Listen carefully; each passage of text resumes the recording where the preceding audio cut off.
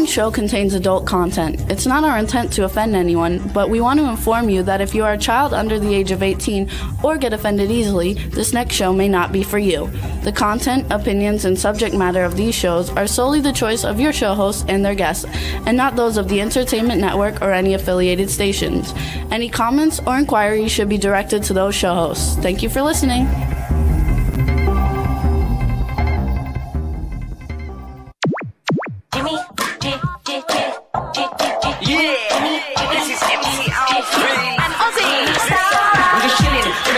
Sitting down and designing, where every man in my thinking, what are we gonna be wearing?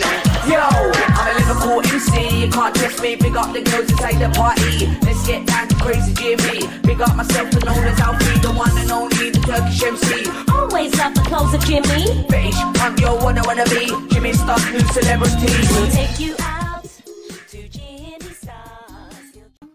Hey ho, what's up everybody? Welcome to the Jimmy Star Show with Ron Russell, bringing you the good times in music, fashion, pop culture, and entertainment. We have a great show for you guys today. It's going to be a lot of fun. I'm excited because I like both of these people a lot that we have coming on. But before we talk about them, let's say hi to my cool, outrageous man about town coast, Mr. Ron Russell. Hi, and Astro.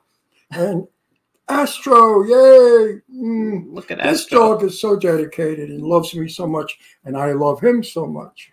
If you're wondering what this is, this was made by Hub. What's Hub's last name? Reynolds. Hub Reynolds, I remember. Hub, are you in the chat room? Not yet. He'll probably be in there. Yeah, when you come in the chat room, babe, are you still making these because they're beautiful? From the computer, you know, you do the thing with the mouse, and you get that awful pain in your arm. What's it called? Carpal tunnel syndrome? Yeah, carpal tunnel, somebody's ass. Anyway. Yeah. You get that, and it hurts. So I put this on, and believe it or not, it helps my wrist a bit. And I thought it went sharp with my leopard skin shirt. Absolutely. We love Hub. So here we go. Hub. So we got a couple people starting to join us. Don Hinton, how you doing? Don Hinton's in the chat room. B. Claudia's in the chat room from Germany. I know she's excited about our first guest because she wrote it on Instagram. So it should be a lot of fun, you guys. We're going to have John Billingsley on the show today. Who? John Billingsley. He's a regular on Star Trek, and he was also, for me, I liked him from True Blood a lot because he was in a bunch of episodes. I think 17 episodes of True Blood, which is one of my favorite shows. But he's also been in everything. He's probably one of the more popular character actors in Hollywood. He's been in every show possible that there is to be in, and he's also been a leading man in several shows. And then we have William Perry coming on, like last week's guest, Lee Waddell, actor, stuntman in lots of really big things. And he's also a stuntman for Star Trek, where the first guy is on, but I think different shows because there's a lot of Star Trek shows. Stuff? I just do because these are my, this is my kind of thing. Believe it or not, so John Billingsley, which, by the way, I ordered his action figure today on eBay since he's coming on the show. Was he I have to ask him if he's any relationship to the Billingsleys. The Billingsley was a big reporter, New York reporter. I forgot his first name. John Billingsley, was it, I think? Okay. This guy's name is what? John Billingsley. Oh, maybe it is. He's from, I think he's from Pennsylvania. This may be the junior of the senior Billingsley. I'm not sure. What the hell was Billingsley's name? He was a reporter back in the 50s. I wasn't born. I don't know. Let me think about Billingsley. Actually, while you're thinking, B. Claudia told me to let you know that Nick, her son, is in. Who? Nick is in Venice. B. Claudia's son is in Venice. She said to let you know. Oh, lucky your son. I wish I were in Venice instead of here. And him. And also then actually, true. I'm happy I'm here with Jimmy. No, absolutely. So actually, you guys, it shows that John's actually with us, and he told me he had a callback and that he might be late. Our guest told me he had a callback for an acting role, and at 12 o'clock. But if he's here, let's bring him on in case he has to leave early. Let's bring him on. I'm on. Hey, how are you? Well, yeah, my audition got pushed. So. Oh, okay. Yeah. I asked them whether I could make it later, and they said actually we want to push it till till tomorrow. Anyway. Listen, so, yeah. Who was your father? Well, first off, you're thinking of Sherman Billingsley. Billingsley. And he wasn't a reporter. He ran the Stork Club, although he was one of Walter Winchell's great confreres. Right. So Walter Winchell, who basically camped out of the Stork Club. I remember Sherman Billingsley now. You're right, the Stork Club. Yeah. And he used to squeal, and this is true, on what used to go on in the Stork Club with celebrities. That, he used to tell the press, you know, Lana Turner was there getting felt up by John Wayne. Well, that's why Walter Winchell, basically, I mean, that was his office. Well, Winchell was a rat. Oh yeah, absolutely, absolutely, he was a rat. And then there's glorified him in that wonderful portrayal they had of him. He was nothing like that at all. Oh, let me do an actual intro now. He'd sell his mother for a nickel. Well, yeah, there's a great Neil Gabler biography of Walter Winchell that they were all rats. Luella Parsons was a bitch. Hedda Hopper was no good. They were all rotten people. In any case, whether I am related or not, it would be distant. All the Billingsleys, including Billingsley is a beautiful name, and there aren't too many Billingsleys around. Oh, there are more than you'd think. There are a lot more Billingsleys than you'd think. It's just that most of them haven't amounted to much. They still run stills in Arkansas. But how did you know? Still run stills in Arkansas. How did you know about Sherman? I'm fairly well read, and I read a lot of history. Well, people have said that to you, I bet, over the years. No, I mean you have to be at a certain age. Unfortunately, not that many people really know their history. So not that many people who are under the age of 75 even remember who Sherman Billingsley was. Right. Most people ask me about Barbara Billingsley or Peter Billingsley. Right. But Barbara was Beaver Cleaver's mom. Yes. Peter was the kid in A Christmas Story. He knows everybody. I've been to the Stork Club. I'm 83. He'll be 84 in May. So I've been to the Stork Club. It was wonderful. I must tell you that. So hold on. I want to do an actual intro. Yes. I need the intro. All right, everybody. Now we want to welcome to the Jimmy Star Show with Ron Russell, the incredibly talented John Billingsley. Hello and welcome to the show. We're happy to have you. Thank you. I'm happy to be had. We also have, this is my cool, outrageous man about town co-host, Ron Russell. Hey, how are you, John? Peachy Keen. We're best friends already, John. and then I want to say we have a chat room full of people, so please say hi to everybody in the chat room. They're just starting to join us now, so say hi to the chat room, and then especially say hi to B. Claudia. She's in Germany, and she was freaking out that you were coming on the show, and she's a big friend, so she loves you. Fabulous. Yes, we can talk about Billingsleys all day long because I know a lot about the Billingsleys. They're all replicas. The room you're in is very interesting. Oh yeah, he reads a lot. They're all books. You read a lot. That's what I read a lot. Look at all those books. That's your office study, or what? This is my office. It's only one room of a house full of books. I have a very patient wife. My feeling is you can either become a heroin addict or you can read. I chose reading. Okay, so for me, you can be a heroin addict or you can collect action figures, and my husband is very okay with that, and he reads. But I have hundreds. I have probably thousands of action figures, of which I get the action figure of everybody who comes on the show. So I ordered yours off of eBay this morning. Travis, now let me ask you: do you only have people on your show who have action figures? Is that just positive? If you don't have an action figure, you can't be on. We have everybody, but if they do have an action figure, some people like John Berriman's been on, and he's got like 10 action figures. So okay, I only got the one action figure, although it does have a detachable head. It's got a spare head, so if you get bored with one head, you can put the other head on. I just bought it this morning, so it'll probably go on my Instagram later on today. Of which you're not on Instagram, right? I couldn't find you on Instagram. No, I'm not. I'm on Twitter, which I refuse to call X, and I'm really not even wanting to be on Twitter anymore. The only reason I do social media is to promote the various charitable events and causes that I'm involved with. I'm not much of a social media schmoozer otherwise, so I keep my social media. Well, you're intelligent. He's not on it. He just does Facebook. Yeah, I mean, you read a lot. Did you know that people like us are addicted to reading? I do. I read everything. When I used to take the subway years ago, I would read all the advertisements, and I mean, it's a disease. I still do it today. I read labels on cans and milk containers. Whatever's in front of me, if there are letters, I have to read it, and it's a compulsive disorder. That's what I mean. If you were going to have a compulsive disorder, better be a love of books, reading and collecting than heroin, gambling, loose women. No, you're right about that. Wait, my next question was: are you a Gemini? No, I'm a Taurus. Oh, because Geminis are addictive to reading. When does Gemini begin? I was born on May 20th, so I'm on the cusp. Oh, you have a lot of Gemini in you. That's why you're reading. Geminis have to know. He's May 28th, so yeah, Geminis have to know everything. We must learn every day. If we're not learning, we get depressed and miserable. Am I right? We have to know what's over there. I certainly need to read every day, and to the extent that one learns when one reads, yes. Yeah, I read a lot of fiction, so a lot of what one But don't you have to know what's over the hill and behind the door? I don't necessarily want to know what's over the hill or behind the door, because if it's threatening, I just as soon pretend that the door is not my door. Well, I don't mean politics. I mean in your private life. Oh, I'm very up on politics. I have to know everything that's going on around me, every single thing.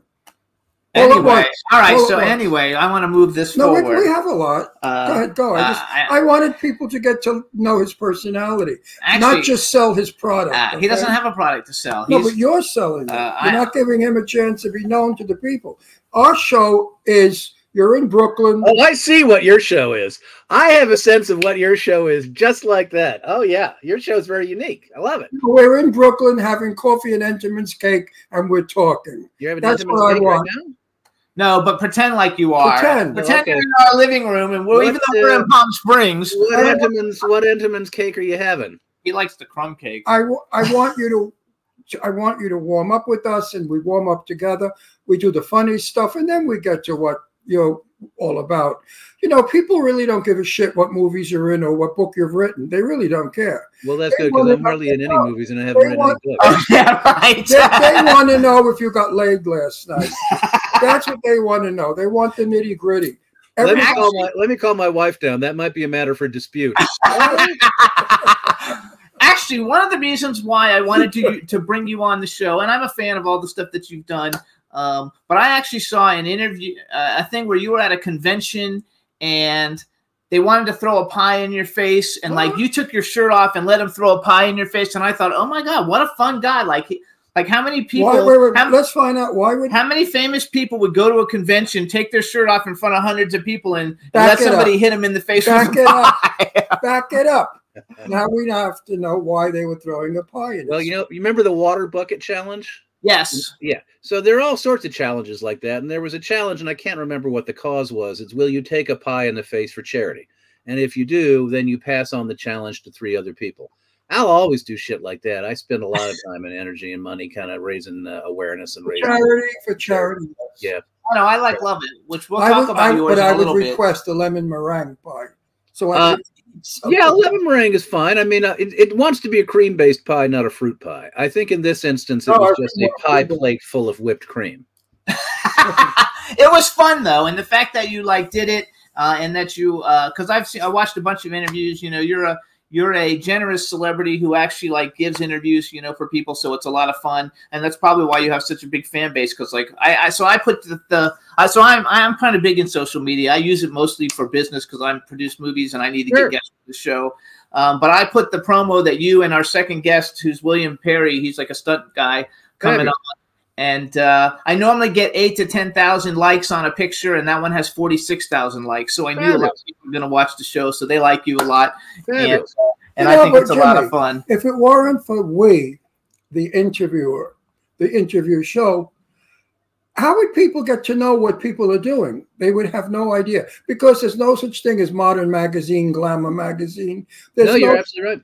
There's no such thing as the publicity that was in the 1940s and 50s. Yeah, you're absolutely right. And as somebody who is a vaguely recognizable character actor with limited credibility in the community, I do podcast after podcast after podcast after podcast. Because that's how I'm able to talk about the charity work I do.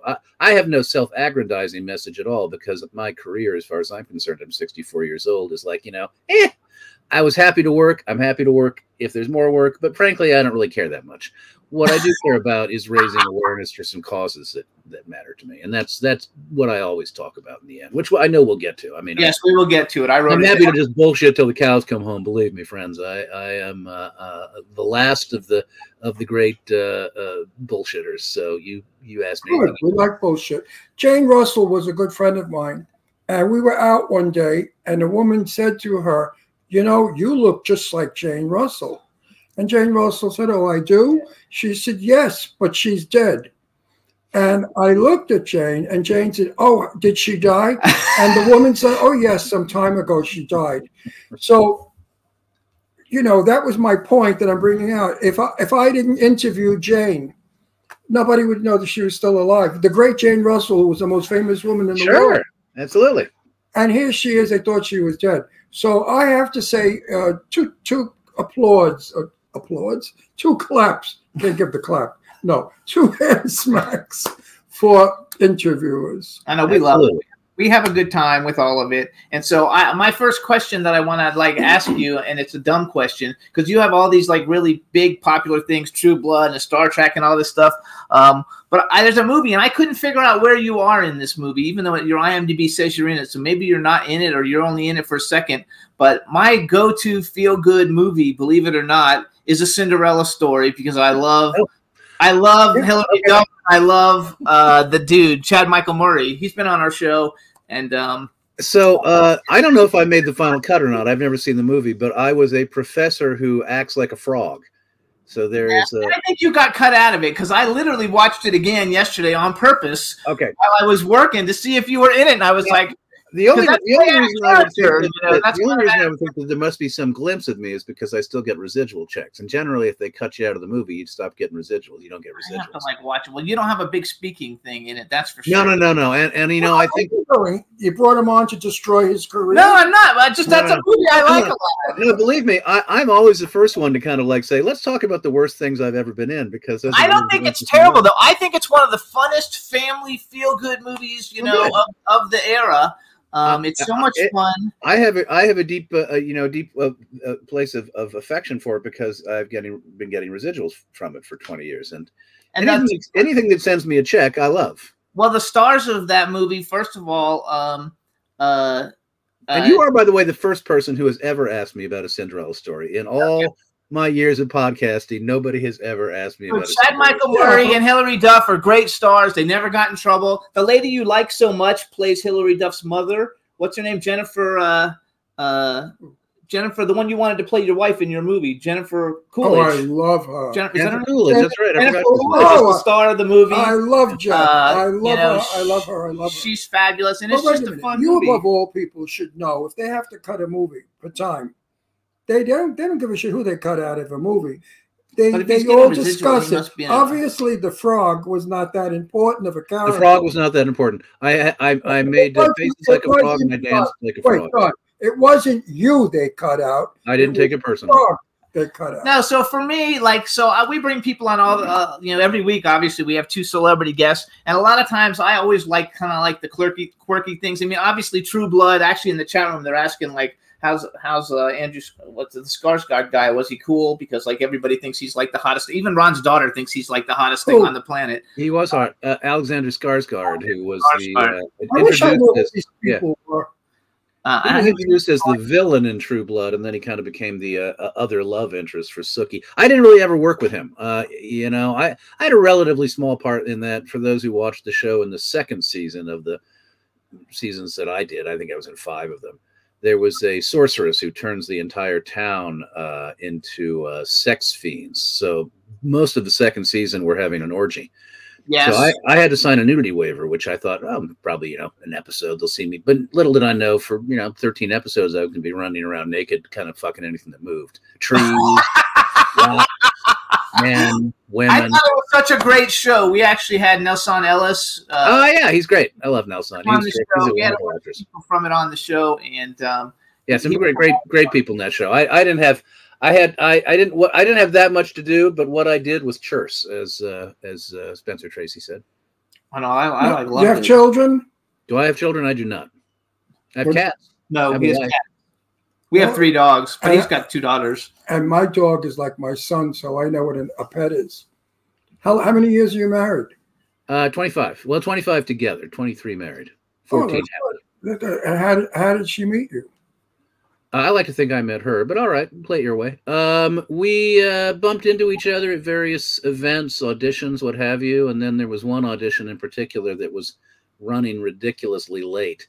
So we had 2 hours in the waiting room together, and we had a friend of ours, a mutual friend, who kind of served in a weird way as kind of a buffer. It allowed us to flirt openly without it getting too sticky. And at the end of that conversation, I asked her for a number, and in spite of the fact she said she didn't believe in dating anymore, she gave me her number. And then bing, bang, bong. I knew right away. Was it love at first sight? It kind of was. I mean, we'd met before, but it was definitely love at first conversation. The first time we actually had a legitimate long conversation, it was like, ooh. Yeah, I knew right away.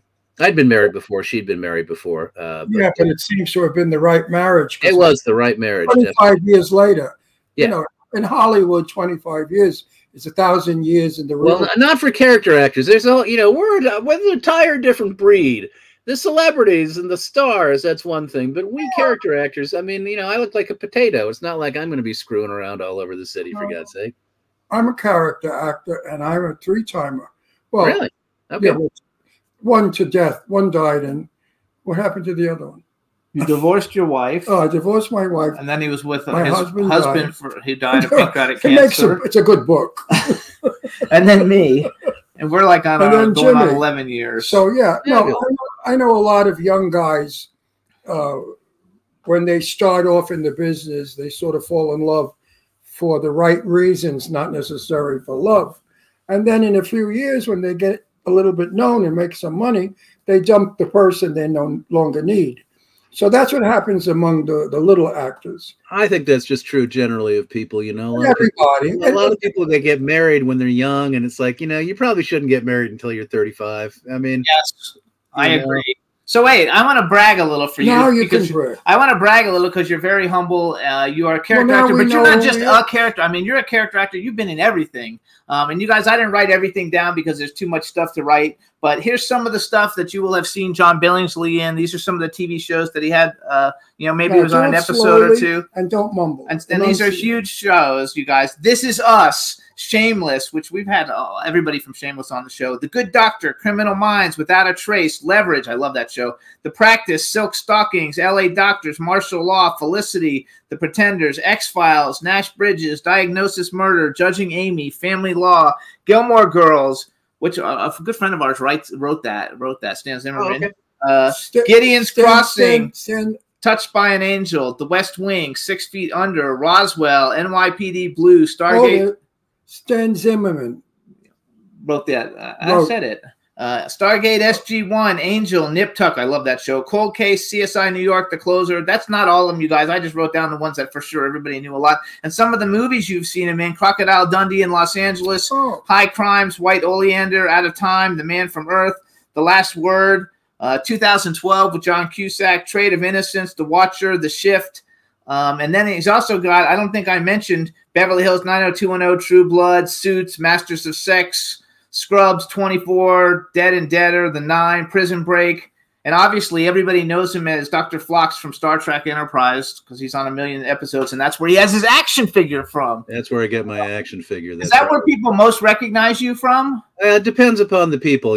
Some people there. I was in a movie called Out of Time with Denzel Washington. Obviously, Denzel's got a huge fan base.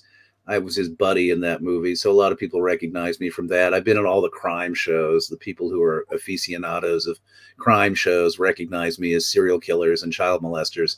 And then there's the sci-fi community. Yeah, I have a little specialty, a little subgenre specialty of playing perverts. And then there's the sci-fi community, and they know me from primarily Star Trek, but also all the other sci-fi shows I've been on. There are Stargate fans, there are X-Files fans. I've been on 4 or 5 TV series that flopped. So sometimes you meet somebody who liked The Nine or liked Intelligence or a show called The Others. But the one that survived and lasted for a number of years was definitely Star Trek. And that's where most people know me. Do you know Tracy Lee Coco? Do you know Tracy Lee Coco? I know Tracy, yeah. She's a friend of ours that we see a lot. We see her at a lot of events when we go to a different event. Yeah, pretty much anybody in the Star Trek community I know. I've been around in that community for 25 years. The show I was on was called Enterprise, and it premiered in 2001. And we all know each other. We go to conventions. I just got back from a Star Trek cruise, which is an interesting thing. So we're all buddies. I know. I think that's How do fun. you feel about fans that do recognize you? Oh, I love the fans. There are two different kinds of actors. There are the actors who shouldn't have been actors because they don't really want to actually meet people. And then there are the actors who, like, every time you walk into a bar, you're looking around to see if you can find the person who's going to buy you a beer that night. I'm that kind. Okay. That works. I don't mind being recognized as long as I'm not with a mouthful of food. Well, and even then, there's always a part of me that says, you bought me a house. I mean, I know. Hey, hi. You know? No, but I like the fan that creeps up on you, and they stand there and they let you swallow what you're eating to acknowledge you. I don't like the one that comes and smacks you on the back like you're his best friend and makes you choke on the food. So I make a lot. One, I'm not Paul Newman. I mean, I think if you had the level of celebrity that the people who are the real mucky mucks have, where you can't leave the house without worrying about being photographed, being stalked, yada yada. I'm just a kind of vaguely recognizable face. As you say, I've been around for a long time. Right. So people come up and say hi, but it's never to the extent that I begin to feel like, oh shit, I don't have any privacy. Oh shit, I can't be left alone. It's only been a pleasure. I have nothing negative to say about any interaction I've ever had. I just think that there are some people that have to learn that a celebrity is not a commodity of theirs. It's not something that they can attack. I had lunch with Betty Davis and a few producers and directors many years ago at Les Moustaches in West Hollywood. When they recognized her, we were attacked at the table. And they ran, all queens. It was a gay restaurant. It was all queens. All the queens ran over to her. Oh, Miss Davis, I love you. I adore you. I love you. And Betty sat there saying, of course you do. Of course you do. Of course you do. And I thought that was perfectly wonderful, the way she got rid of them by saying, of course you love me. Yeah, and as I say, I would be hard-pressed if I were Betty Davis or Paul Newman or anybody else to have that level of celebrity and that level of attention. But I'm so far down on the ladder that it's the perfect amount of attention for me. Enough for me to feel grateful and not enough for me to feel overwhelmed. I've, again, been extremely fortunate in that respect. So let me ask you a question. Have you ever, because I know, do you know who Steve Basic is? I don't think so.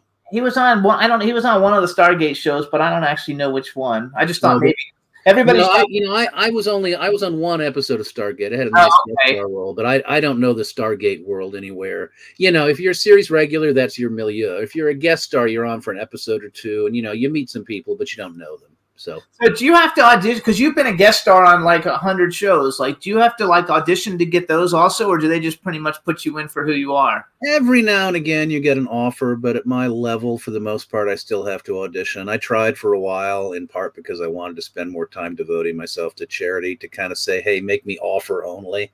And I learned pretty quick, that ain't gonna fly. So I still audition. Mostly at my age, I made a nice amount of dough and I don't really have to work. I love to work, but I don't sweat it. So I turn things down if I'm busy. I don't like horror movies. There are certain things that I'm just not interested in. Oh, you did a couple too. You did a few horror movies, but you didn't really like them. I did, but it's not really my, I mean, suspense movies, scary movies, gory movies. I'm just not that, not my. So we're not going to see you getting your leg chopped off in a Saw movie. No, exactly. No, I had an audition the other day about I shouldn't talk about it because it's somebody's project and I'm sure it's very dear to them, but it was a project that struck me as like, I don't think I want to be attacked by a demonic zucchini or whatever the fuck. John. Are you like me? I don't know. Maybe. Hang on. Great part, big part in the movie. Can't wait to do it. All excited. The night before, laying in bed, tossing and turning. How am I going to play it? Am I doing it this way? Are you one of those? No, because I mean, unless some like bizarre. Well, one, I ain't getting big parts in movies these days, so I don't have to worry about it. But let's say that there's an interesting part. You've had time to work on it, absorb it. There's always nerves that first day you go on a set, but the same way there'd be nerves the first day you go on any job. Not nerves. You don't know anybody. You don't know how you're going to fit in. Is a director going to be a dick? Blah, blah, blah. But in terms of my work, to answer your question, in terms of my own process, no, I don't get nervous about what it is I'm nervous. Nervous was not the question. Yeah. The question was, unsure of how to play it. You know, you read a script, and when you first read the script, you got it. Oh, I got it. Then you read the script a second time, and you say, no, I don't have it.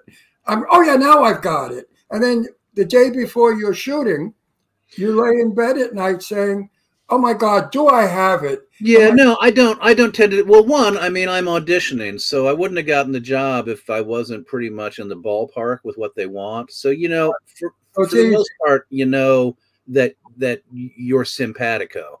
I will say that what happens sometimes on the set is that the director throws you a curveball that you feel like, I don't think that's right. And then you've got to figure out whether or not you can find a way to incorporate the note, or whether you have to say something, and that can be tense. It doesn't happen too often, but again, I'm not at a level where I'm like being asked to play extraordinary, complicated, and dimensional. Doesn't matter what level you are.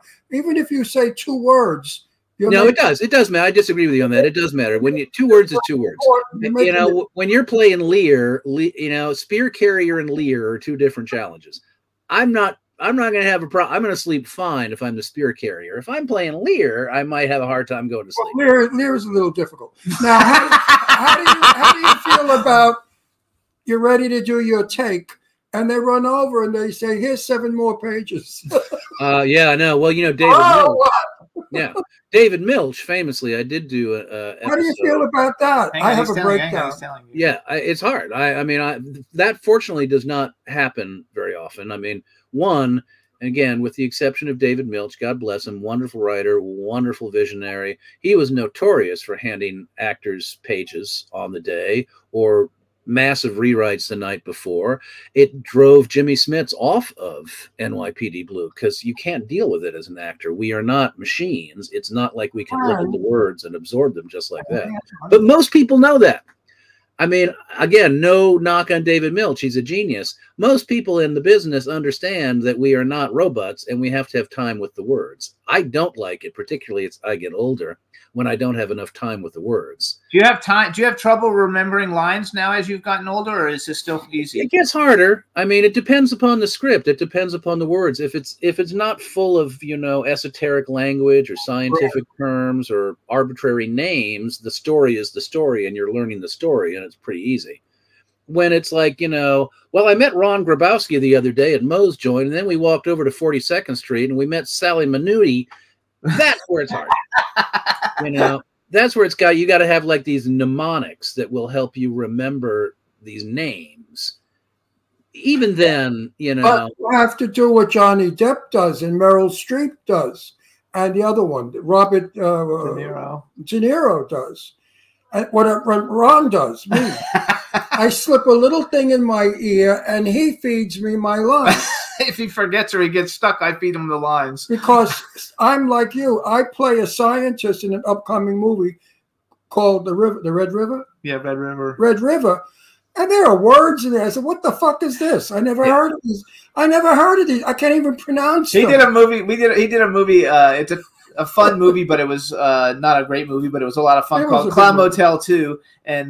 And he had to say the word Bitcoin, and literally he could not remember the word Bitcoin because he didn't know what a Bitcoin was back then. Yeah. And he couldn't remember it. He kept flubbing it up, and so we had to like write it down so he could read it off of it. Well, yeah, and then there are all sorts of, you're right, and there are all sorts of little tricks, things, you know, you try, and if you can write, well, why don't you hold a clipboard? It's like, you know, maybe incorporate a clipboard, all sorts of little devices. And you know, on a set, you know, they want the day to move. So one, they'll come and let's change those lines. Let's get rid of that word. They don't want you to fuck up 50 times because they can't afford to fall that far behind. Yes. They help you fix it fast. That has not been a huge problem of mine. Sometimes. I have a habit of rewriting the lines. Well, you know, it depends upon the project. Sometimes you can get away with it. And so, you know, if you're on an Aaron Sorkin show, that ain't going to fly. Right. In case you didn't notice, I have a New York accent. I did notice, yes, and it's a lovely one. Brooklyn accent. A lovely one. They always hire me to play a Brooklyn gangster, like a soprano. And they give me lines and I say, this is not Brooklyn. I'm not going to say, oh gosh, G. Huck, I'm going to hurt you. Because if you said that in Brooklyn, they'd shoot you. You'd be a little faggot. And you cannot do that. They say, well, how would you say it? And I say, Get over here, or else you're going to get it. That's Brooklyn. Yeah, and it's like all things. You feel out the set to the extent that you have the capacity to say, "Hey," you say, "Hey." In those instances where you don't have the capacity to say, "Hey," it's like, "Hey, you hired me. You hired me. I'll do my job." Yes. Do you dislike, as I do? I just like a director I cannot talk to.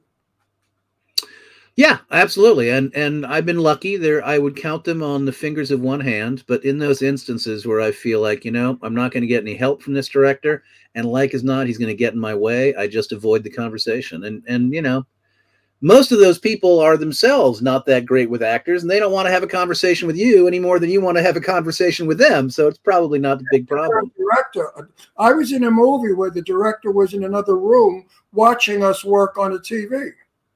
What the fuck was that all about? John, I'm from the olden day movies, where we made movies in the 50s, where the camera was the size of a Volkswagen, and we had marks and we did everything the right way. Now, when you go on a movie, no marks, the camera is up in the world somewhere, and you don't know what the fuck you're doing because nobody's telling you what to do. So as you know, I mean, the reality of the modern world is that, you have to have about a bajillion cuts in a movie these days for an audience, a young audience, to want to watch it. I was watching The Bishop's Wife a few years back, and it's really watch it all the time. Yeah, there's a great shot by the staircase, and the camera never moves, and every character enters the frame, and it's just a oneer, basically, it feels like a theater piece. Those days are gone. And, everything about movie making now is so radically different from the way it used to be, including the nature of the way the editor has to, continually keep you engaged as a viewer through rapid cutting. I agree with you. Although I wasn't alive back then, I miss aspects of the old way of storytelling. I was very young. Of course you are. Believe me, I'm 64. I ain't no spring chicken. I'll be 60 this year. My first movie was 1959 with Tab Hunter and Sophia Loren. So I came into the business with some big people. Yeah. And what was the name of the movie? The name of the movie was That Kind of Woman, and it was shot in Long Island, where I lived, and it was directed by Sidney Lumet. Yeah. Oh, no shit. Oh, so wow. Did I luck out with that? Well, my brother-in-law was a producer, and he got me in. But that experience never happened again in my life. Yeah. Never. So that was the ultimate experience. No, wait, because you do both. So you do a lot of TV and you do a lot of movies. Do you have a preference of one over the other that you prefer? Well, I'll tell you what, television is more lucrative. I mean, yeah, that's what everybody's been telling me lately. Yeah, I mean, obviously, in the industry, long money, as we call it, long money is when you get a series. If you're a guest star and it's a recurring role and you're going to do more than a couple of episodes, particularly if it's a network show, you're going to get a good residual package. Unless you are a lead in a film and it's a really good film, the reality is that most movie work, it's independent. Much of it doesn't see the light of day. So I think for me, I would say just pragmatically, my career is pretty much rooted in TV, and I'm happy to do film, but it's not where, it's not where I made my bones. I worked with an actor years ago, a really great actor, whose name is escaping me. And he had a lot of lean years because he intentionally said, I don't want to get typecast or ghettoized as a TV actor. I want to be a mainstream motion picture actor. So I'm turning down anything that is going to give me a TV resume. And he spent a long time kind of being poor, but it paid off for him. He became a very well-known film actor. It's a choice on a certain level that you may have to make in the industry, whether or not you want to kind of have a quicker payoff and do TV now or hold off and hope you can get a film career later. I'm actually, so I produce a lot of movies, and I've been recently asked to produce some TV stuff, but I've never done it before. But everybody's telling me, like, if I move more into TV, I can make a lot more money than I'm doing as a film producer. So I'm probably going to venture to guess into that. You're not going to have the leisure life that you live now. Television is a bitch. I've done the one thing I will say is that streaming has radically changed the model. Yes. I mean, back in the day, as you know, TV show, hour-long drama, 32 episodes, and it went to 26 episodes, and it went to 22 episodes. A streaming series may shoot 10 episodes. It may only take you 4 to 5 months out of the year. The problem is it doesn't pay you much on the back end because the streaming doesn't pay residuals, and they have you under contract in a way that really kind of bones you because they're not allowing you to do other things, but they're only employing you for 5 months out of the year. So there are a lot of reasons we struck, and they have to do with the way that streaming model does not function very well. Something's going to have to come. Something's going to have to happen with that soon, though. But as you know, tricky in film, we can have a little fun. We can loosen up a little bit. Film is fun. You're shooting 3 days and shooting 3 pages instead of 9 pages a day. Television, you're not going to like. On time, no. Strict law. Read this, sign that. It's amazing to do a little set. When I did whatever that show, McMillan and Wife, I think it was one of them. The paperwork, the this and the that. Yeah, but that was. Oh my God! I said, "What the fuck is this all about?" Like, there they want a robot. When I go on a movie set, I meet everybody because the star, of course. Oh, how do you feel about this, John? You're in the movie, and the star does the scene, and then goes in his dressing room and won't talk to you. Yeah, I've had that happen a little bit. An actor who I will not name, although this was a television show, never did his turnarounds. And would arrive late. He would have. You can name it. You can name it. No, he doesn't want to name it. No, I don't ever want to kind of point at anybody in particular. You never know. There's somebody just said, I don't know. Probably was what's his name, the one that everybody says. Anyway, I finish the story. Yeah. No, you're absolutely right. It's really. It is. It would never ever occur to me that that you should basically. Let down a fellow actor. You're there to give that person, as they are to give you, the best whack at the best. Absolutely, you're in that scene for a reason. Yeah. So no, that is just hard to walk by. I've only had that happen once or twice, and it's always been in television, never in film. The one I'm talking about that everybody says does it. He's terrible, and we like him a lot. He's in that wonderful show, that cowboy show, Kevin Costner. Kevin Costner wouldn't talk to you if you dropped in on the set. Oh, well, I definitely have had experiences where you kind of feel like the number one on TV or the lead in a movie is not to be approached. And I yes, as a human being, my feeling is always like, hey, if you're number one of the jobs is to create the tone and environment on the set where everybody can feel comfortable and relaxed. If you're not doing that, you're making it harder for other people to feel comfortable at work. And how is that a good thing? It's done nowadays. But having said that, let me just finish this point. Having said that, I have to project myself, like you mentioned, Betty Davis.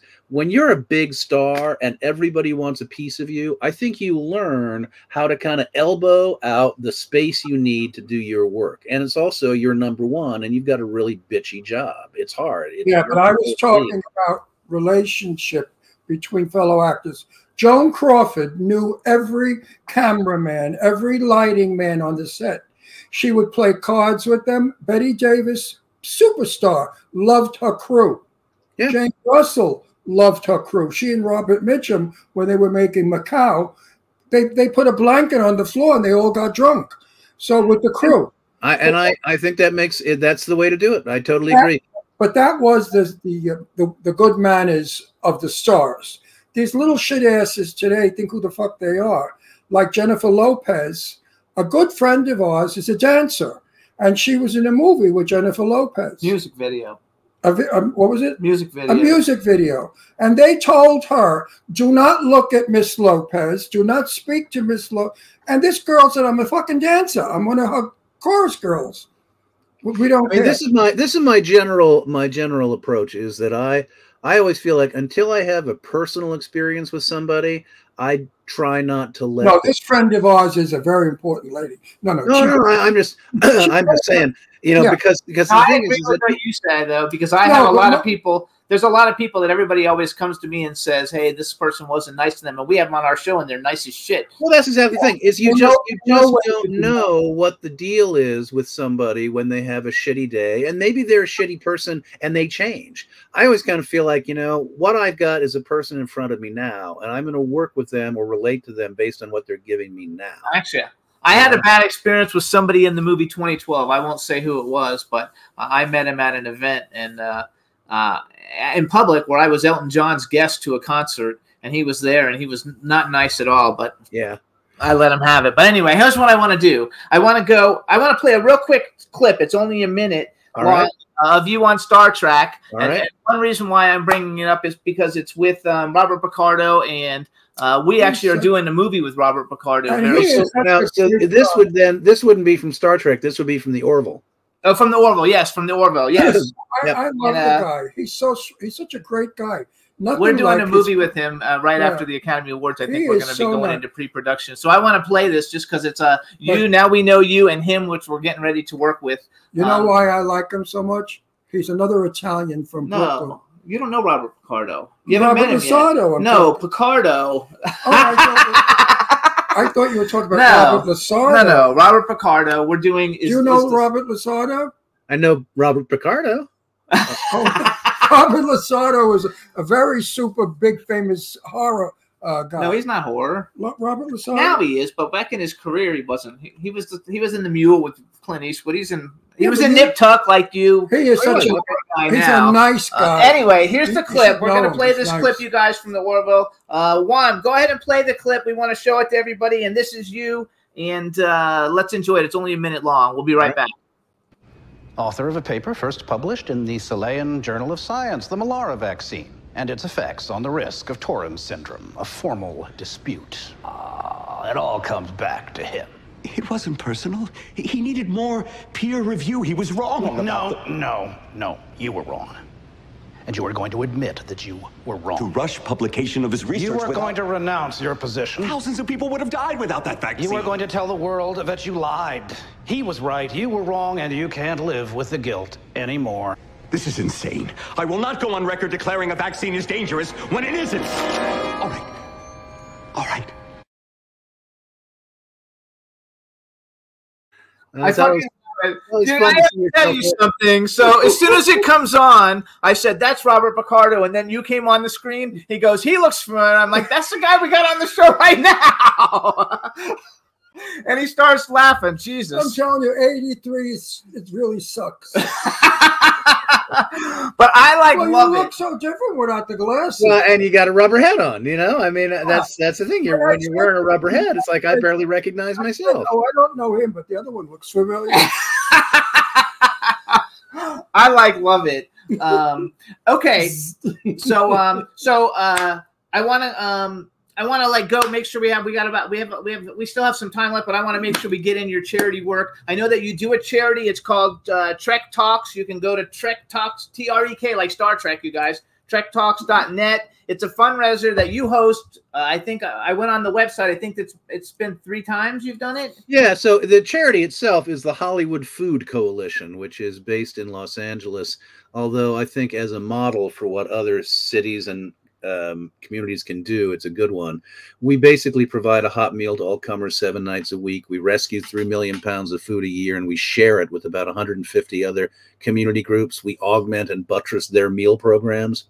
And then we sit down with a lot of other food rescue organizations to figure out ways that we can collectively rescue, share more food, figure out how to get more refrigeration capacity, storage capacity, find more beneficiary groups, find more organizations that need food. So I do a lot. I've been working with them for about 8 years. We've grown the organization quite a bit. And Trek Talks is a annual telethon, 8 hours long. We have, like Jerry Lewis telethon, we have a ton of Star Trek guests. So we interview, they entertain us, they stories and skits and blah, blah, blah, blah. So Hollywood Food Coalition is hofoco.org if you're interested in that.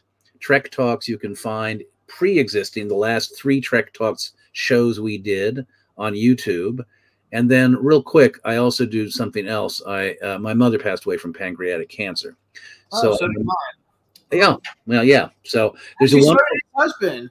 Oh, it's the third unfortunately most lethal cancer and the fastest growing cancer in and can I interrupt you? Yeah. I went to 1 million doctors from LA to New York to Florida with Sal, and every doctor said due to cigarette smoking. Yeah, I mean God knows there are a lot of reasons. My mom passed away at 70. She was a cigarette smoker in her youth. I think that definitely is you know, I mean, there's no world in which cigarette smoking is good for you. Yes. But the organization is called Pancreatic Cancer Action Network. On April 27th, there's a walk called Purple Stride. It takes place in 60 cities all over the country. I am part of a team that raises money called Trek Against Pancreatic Cancer. If you go to Pancreatic Cancer Action Network and you go to Purple Stride, we are right now the team leaders. We've raised more money. You can support the Purple Stride walk and our efforts to fight back against pancreatic cancer. I love the fact that you use your celebrity for good things. I mean, and a lot of celebrities do, but I just think it's very cool to do that. We have to really conquer this disgusting pancreatic cancer. Well, this is good. I want to throw out some good news, which is, yeah. Wait. No one on this planet has ever survived from pancreatic cancer. But you're not wrong, because Kitty Swink, who is a Star Trek alumni, is a 20-year survivor. Wow. And it's really have had it on the tip. If you the message is, if you catch it early enough, so early detection is really important. A lot of people have symptoms that they don't realize could possibly be connected to pancreatic cancer. Backaches and stomach aches. They think, screw it, I'm not going to go see a doctor. The survival rate, when my mother died in 1990, 2% survival rate is up to 13%. Which may not sound like a lot, but that's tens of thousands of people who are now living at least 5 years longer. And they are coming up with some really amazing, I mean, the medical research that is being done, which is one of the things this organization helps to support. It's really mind-blowing. I mean, I'm not a scientist, so it's hard for me to talk about it, but there is some really cool cutting-edge research. It is not a death sentence. I love it. I think it's terrific. Well, I hope not, because it's terrible disease. 20 years ago, Sal came down with it, and he died in 3 months. Yeah, that's what happened to my mom. They from 3 months. But also some of what's happening right now, in large part because I think this organization, the Pancreatic Cancer Action Network, is doing a lot to raise awareness, is that doctors are realizing, oh, you know what? I just have automatically always thought nothing I could do. In fact, there may be more that I can do. There are more people actually beginning to really specialize in pancreatic cancer treatment. More doctors are beginning to put more time and energy into thinking about what might work than ever have before. I think it's super. So let's go. Just tell us both of them again. One of them is So the easy thing is Hollywood Food Coalition, which is hofoco.org. And the other one is Pancreatic Cancer Action Network. Those are the two organizations. I mean, I do a lot of charity work helping to support other things, but those are the two kind of, two guns I really fire. I love it. Yeah. Where do you get the food from? All over the place. Grocery stores, farm-to-table programs. There's a wonderful organization called Imperfect Fruit. Basically, it's all the fruit and vegetables that are not considered to be pretty enough for the grocery stores. Does the government supply you with any free food? Some, but not really. I mean, there are Feeding America, which is probably the most well-known organization. For that a lot. Yeah, there are 200 Feeding Americas all over America, and that's where a lot of the food rescue that we know of happens.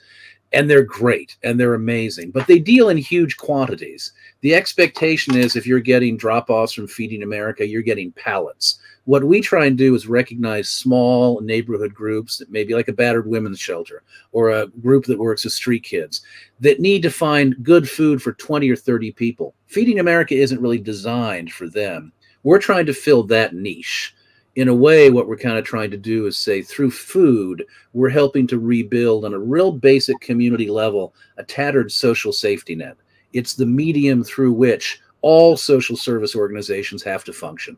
If somebody's in a drug and alcohol rehabilitation program, they got to be fed 3 good squares a day, or they ain't getting the program. Very good. I don't know if they still do this or if they did it ever, but in New York, all the restaurants got together, and instead of throwing out food, they gave it to the homeless. I believe. And it's a really good example of where some of the problem is that to make that happen, restaurants that close at night, you have to have somebody that can come pick that food up late at night. Right. So you need a network of food rescuers. It needs to go somewhere. You're not going to be able to bring it to a beneficiary organization right away. So you're going to have to find a place to store it. Where's the refrigeration? Who's going to pick it up? Who's going to deliver it the next day? Et cetera, et cetera. A lot of the work is bringing groups together to collaborate to make it possible to rescue the food that's out there. 40% of the food in America gets tossed before, you know. And it also goes to landfills, which is methane. So it's also an ecological challenge. If we could stop food waste from going into landfills, it would be a big bump up. Instead of letting the poor homeless go to the fields where the garbage is thrown and pick out food. Yeah, and one in 5 American kids is food insecure, meaning that when they wake up in the morning, they may not be hungry, but they're going to worry about where's the next meal coming from, what's it going to be, is it going to be any good, will there be enough? It's the richest country in the history of the world. So, yeah. Terrible. I want to say one last thing while we're on this subject, because the other thing that's really important to me is we also do a podcast called Trektivism, and a lot of my work is about encouraging people who are fans to bring forward the cool things they do in their communities. Because I really believe that a lot of the problem we've got right now in our politics is that we only view each other as like villains, you know. Most people are trying to do cool things. Most people are trying to do nice things in their community. And we need to tell those stories and to get people excited about figuring out, what is my volunteeristic bliss? How can I get more involved, me personally, on the ground in my city or town, starting to do things that make people feel better? That's a lot of what animates me. I love, boy, so how do people listen to that podcast? It's called a Trektivism. So you can just go online and find it. Trektivism. It's like activism in Star Trek. Trektivism. Okay, I love it. I know how difficult it is. I was the creator and the founder of Have a Heart. Yeah. Have a Heart is a bunch of drag queens.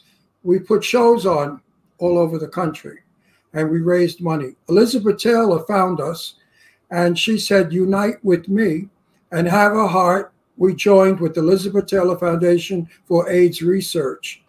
And I gave it up because now I couldn't work. I couldn't handle it anymore. It just got bigger than I ever thought it would be. It started off with me and 3 other drag queens, and then it went into, I don't know what it went, exploded. But the amount of time and work that you have to put into a benefit, oh my God, you don't have those hours and minutes. So who works with you? Well, for Trek Talks, we put together a team of about 15 co-producers. The Hollywood Food Coalition, we have a staff of 27 and a full-time executive director. You have an assistant. You do I? No. I mean, but the thing is that I'm in a lucky place in my life. You know, I mean, I had a nice career. I'm happy to work, but I don't need the money, and I don't necessarily want to work all the time. So I kind of have turned this into my, my later years effort. Yeah, I love it. Okay, so we only have a couple minutes left. I want to. This is something I like to ask all the actors who come on the show, and the people who listen always want to know what the answer. So, bucket list. Male and female actor, you could work with anybody, living or dead. You got to say Meryl, right? I mean, everybody wants to work with Meryl. You don't have to. Okay, hold on. Male and female, and then the second part of the question is if you could have ever been in any movie, or for you TV show, since you do a lot of television, any movie or TV show ever in history, what movie or TV show would you have liked to have been in? It's a Wonderful Life. Oh, that's a good one. That we get a lot. We get a lot of that. Yeah, I mean, I think that is still to me the most profoundly moving movie I've ever seen, because I think it so touches on what it is that animates all of us, the knowledge that the way we live our life, we can't see how it affects other people, but if we're living purely and we're living well, we know we're making a difference in the world, and we have to hold on to that. I love it. So, okay. And Jimmy Stewart would be the other person dead. I would just love to. I just like to be around him and just hear him go, John. I mean, how could you not want to be with that guy for a while? I'm actually named after him. In actuality, in real life, he didn't speak that way. Oh, really? Well, I'd like to see that too. No, my mother was not. She was. Oh no, Miracle on 31st Street. My mother was in Miracle on 31st Street. Oh, really? But Jimmy Stewart. I was at the Bistro Gardens, and Jimmy in Beverly Hills. Yeah. A wonderful restaurant. And Jimmy Stewart and his wife came in, Gloria. Yeah. They sat a table over there. Of course, I didn't approach him, but I was eavesdropping, and he spoke. I was waiting for that. He didn't do any of that. So I think that was a put on, like Cary Grant. Cary Grant, yeah. Exactly. When they established something that clicked, they kept it. Yeah. They didn't waste it. Yeah. Who else was it that I was disappointed in? Another big actor who was it? James Cagney. Nothing like his film persona. Quite well spoken, enunciated, and was quite the gentleman. Oh, interesting. So I'm fascinated by Betty Davis, the ultimate. In real life, cursed, smoked, could inhale a cigarette and down scotch at the same time. She turned a hose on me when I was a child, Betty Davis. I cut across her lawn in Westport, Connecticut, and she, get off my lawn, and turned the hose on me. Well, that's who she was. That's fun. She never wore makeup. She was the furthest thing from that elegant woman you saw on screen. Yeah. I didn't know who she was. I was a kid. It was like, who's that old bat that just turned the hose on me? Well, Doris Day did that to my daughter. Yeah. Oh, really? We lived in Beverly Hills, and the children picked flowers off her front lawn. I love it. So and you guys, she caught them and sprayed them. So you guys, please support John Billingsley, Alan Ladd's grandchild. Oh, we watch a lot of Alan Ladd and my daughter played together. Alan, what was his name? The kid, Ladd, Cheryl Ladd's kid. Yeah, daughter or son. Anyway, whatever it was. So I said to her, that was my daughter and Cheryl Ladd's child, and she would. Anyway, we got another guest, so I'll let you. I wanted to say thank you so much. I really enjoy your work. Thanks for coming on, and thanks for all the great work that you're actually doing for the world to help your communities. It's very honorable, and I really like it a lot. You know what?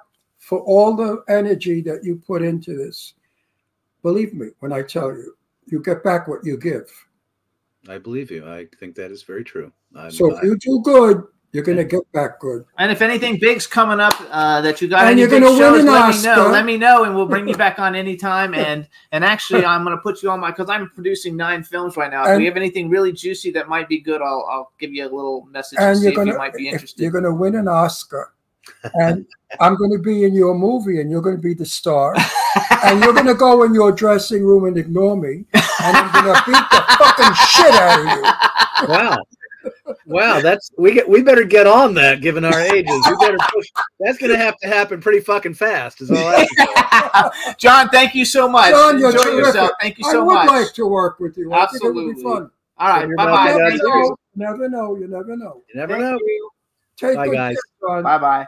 Bye-bye. All right, everybody. So that was John Billingsley. We'll have fun. Nice guy, good guy. We're going to take a quick music break and play Stefano, Why I'm Here, and then we'll be back with our second guest, William Perry. Oh. Take it away, Juan.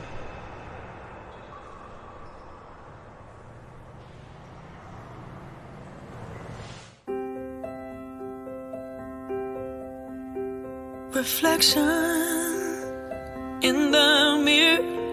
Try to be strong, but nothing's clear. It's been a long day, yeah, it's been a long year. Ma keeps calling, saying, listen here. Kick them doors open, your kingdom will come. Don't lose hope, son, stay full of love. So I drown my fears, and I swim to change. Now watch me run through the pouring rain. This is why I'm here. This is what I'm here for. Stop doing things I don't wanna do. Guess it's cool, cause it brought me to you on this windy road. Yeah, friends come and go, but I got you here now, and you're all I know. You wake me up, you hold me down, you never leave, you are my crown. There's no question question, it's crystal clear. Now I know this is why I'm here. This is what I'm here for. This is why I'm here. Oh, this is what I'm here for. This is why I'm here. Yeah, this is what I'm here for. This is why I'm here. Yeah, this is what I'm here for. Oh, this is why I'm here. Oh, this is what I'm here for. This is why I'm here. This is what I'm here for. This is why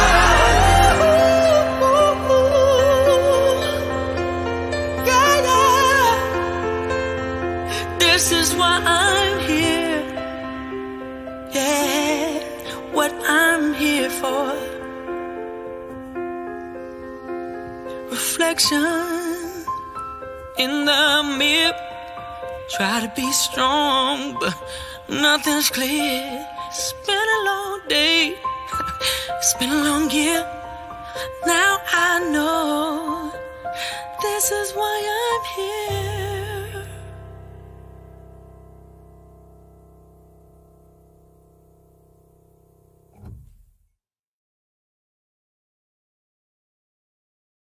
Yay, everybody. All right, now we're back on and look at our guest is already here.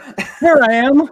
What a lovely song that was. Oh my gosh. You guys gotta make me cry with your intro music. So that is actually a good friend of ours, Stefano, and he was on American Idol season 7, I think. And actually, we have the winner of season 17 coming on in like 2 weeks. But let me do an intro But for why don't you. you say something? Go crazy. What he just sang, I don't care for that song. I have been in his company where the piano was playing and he was singing, and he was brilliant. He's a brilliant singer. I love that song. We disagree. I love that song. I don't like all the mechanics in the song. I don't like the screaming. I don't like the woo. I love it. I love it. I think not, if you hear he doesn't like Mariah Carey or Christina Aguilera or any of those people either. Well, because they all do that. it's the sentiment of this song that got me. This is what I'm here for. The I love sentiment is fabulous. Yeah, that's nice. Beautiful. All right, hang on, everybody. Now we want to welcome. Who the hell am I anyway? Now we want to welcome to the Jimmy Star Show with Ron Russell, actor, stuntman, author William R. Perry. Hello and welcome to the show. Yay! How's it going? It's good to be here.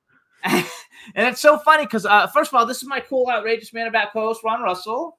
Hi. Hello. We already know each other.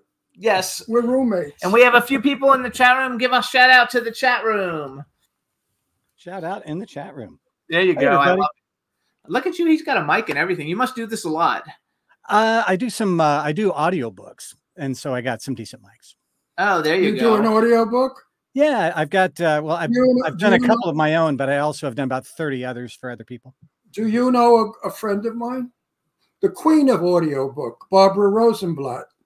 I know the name, but not, I mean, the only person I know in this is the guy that taught me how to do it. He's got more awards than anyone. She did Barbara Streisand's life story book. Barbara Rosenblatt is probably, she does the whole book, all the characters with different voices. Do you do that too? Or do you just do I did a 7-book series. He called it a space opera, and there was 35 characters and 35 hours, and different voices and different genders and it's actually a really fun thing to do as an actor, because it's like the longest cold read you ever had in your whole life. You know, because I don't read them first. It takes too long. I was meeting her for lunch in New York, and I went to the studio, and she's in this little glass booth, size of 1 by 1, and suddenly I hear this man. Oh no! Don't do that. Why not? I want. I thought, holy shit! It's tricky because you have to be able to distinguish. I love it. You got to know who's talking. It's not even just the voice, but because the book doesn't always say "said Bill," you know, it just it changes. You got to remember which voice you do. If you do 35 voices, you got to remember which voice you did for which character. They have a script. I keep a picture on the wall of the people they remind me of, That way I'll go, well, he kind of reminds me of James Doohan from Star Trek. So, and I don't do a James Doohan impression. It's just, it helps me to click into who it is. So if it sounds like James Doohan, it's lucky, but not. So give us, you know, I think audiobooks are the greatest thing since Carvel ice cream. Does that still exist? Yes. I think they still exist. I don't know. Because you can be driving and listening. You could be cleaning a house, and they're wonderful. I don't think. Hang on. Give us some titles that we could know you from. Well, just because you mentioned it, I have. You just happen to have. I'm a total sellout. I'm sorry. I have a book called "By His Hand" that I did. By His Hand. And then the sequel is called Out of His Mind. And they're 2 short novels. But I've done a bunch of novels for a place called Red Cape Publishing in the UK. And it's called The A to Z of Horror. And so it's 13 stories by 13 different authors from all over the world. And they're amazing. Such good stuff. But you'll do a book on exorcisms. So we got 13 stories about exorcism. So how many exorcism voices do you got? You know, it's like you start talking like this for a while. And you're like, no, that's not going to work. I already did that. One of my favorites was the guy said, you always think your demonic voice is going to sound like The Exorcist, but it just sounded like me. I'm like, oh, thank you. That's going to save my throat for the next hours. I don't have to do some screechy, scratchy, you know, demonic thing. Actually, let's talk about your first of all, to go back to Carvel. I don't know if they actually have Carvel like Dairy Queens anymore like they used to, but if you go to the grocery store, you can buy Carvel like ice cream cakes and stuff, of which they used that guy that did the commercials. He talked like, this is Fudgy the Whale. Remember the commercials from way back. I love it. When I lived in New York, we had a Carvel stand, and it was 15 cents for a big Carvel ice cream. 15 cents. Could you? Do they have an ice block in that? I'm just curious because it sounds like it's a while back. Yeah, they have ice back then. Yes, it was still warm back then. This is back. I think it opened in 1955. Oh, so the dinosaurs were pretty much long gone. No, actually, did you hear what he said? He said dinosaurs were long gone by then. No, I think it opened earlier than that. I think I was about 10. So it opened in 1950 because I'm 83. So I go back a long way. I look damn good for 83. I'll give you that. Huh? Oh, and he still works all the time. No, I wanted to say something to you now. Oh, yes. The reason that I love audiobooks so much is because I'm from the day of the radio. And the radio in a sanctum, open the door to in a sanctum, and we get scared stiff. And audiobooks do the same thing. If you put one on and you're in the dark in your bed, and you have a spooky, it's far greater than a movie because your imagination is doing it, right? Sure. So I suggest people you get his audiobooks. There's a great app called Chilling. It's called the Chilling app. And it's nothing but it's like Spotify, but it's all just scary stories and scary short films. If you're into scary, it's awesome. I've got both of my books are on there, but it's thousands of hours of stuff. So anybody that's really into spooky and just wants to listen to it like sort of old time radio, Chilling app rocks. I don't get anything for saying that. They're just really cool people. And it's a great app. Before let's just go back to your books real quick. One of them came out in 2023 called By His Hand. The other one just came out recently, and you had a signing this weekend at Dark Delicacies. How'd it go? It was awesome. You know, I haven't done one of those before. I didn't get into I never had a dream of being a writer, but I had this terrible nightmare about 2 years ago, and I wrote it down just because it was so freaking scary. And I sent it to my publisher as a little synopsis, and he says, Jesus, that's scary. And I said, well, you read a lot of scary stuff. That's kind of a compliment. And he says, do you want to write it? And I said, oh, I'm no writer. And he said, well, I'll do it. And so about a month later, I checked in with him, and he said, I haven't started. I said, you know, I'm going to take a swing. And I wrote it, and I just expected that I would get dozens of pages of horrible notes. I'd be massively discouraged, and I'd never pick up my pen again. And he said, no, it's really good. I'm going to change 3 commas. Shit, you want to launch next month? I'm like, you can do that in a month? And he said, yeah. I'm like, are you really going to do this? And he said, do you want to? I said, well, of course I do. But I just didn't expect that. And so the second book occurs exactly 1 year after the first, and it launched exactly 1 year after the first. And it's a continuation of the story. And any good story is 100 times more like a great sequel to a great movie is more intense, it's bigger, it's badder, it's scarier, it's whatever. And so that's kind of what I attempted to do with it, and it's getting really good, good reviews. I'm getting So did you do the audiobook already for the second one? Yeah, I did the audiobook for both of them. Yeah, I mean, I've got the gear, and who's going to know the story better than me? And the only thing that happened, these stories are very, very sad in a way. And so I found that the first time I read it, I got so choked up the way I did when I wrote it that it was like, no, this is over. This is too much. So I did it again. I was like, no, that's too easy. That sounds too bland. Then I had to do it again to try to get just that mixture of intensity, but I still have to be the reader. I still have to sort of set myself aside just a little bit and let the other people talk. You know what I mean? Yes. So, but it's a lot of fun. I think it's sort of a better book than it is a better audiobook than it is a book, because you were saying you get the pictures in your mind, but I think a voice that really brings it to life, gives you a little extra. No, so you got to turn them into movies. My friend Barbara Rosenblatt, who is the queen of audiobook, said to me, Ron, thank God for audiobooks, because that's my future. Otherwise, I would starve to death. Yeah. Oh, really? Do you feel the same? Oh, yeah. I mean, I've done about 30 plus books now. So you're making a lot of money. Yeah, it's not huge, but it's something I really enjoy doing it. I can do it at 2 in the morning, whatever makes sense to me. And when I'm done, I listen to them and I think, yeah, I'd listen to that. That's a good book, So it's a lot of fun. And it's I'm actually writing a screenplay for this one. I've had a couple different people ask me, in a graphic novel probably to come as well. And it's very different to write screenplay versus book, as you guys would know. In a book, you can say he thought, but if you don't see it, didn't hear it, didn't say it, in a screenplay, I mean, nobody knows it happened for the most part. So it's been a really fun writing challenge.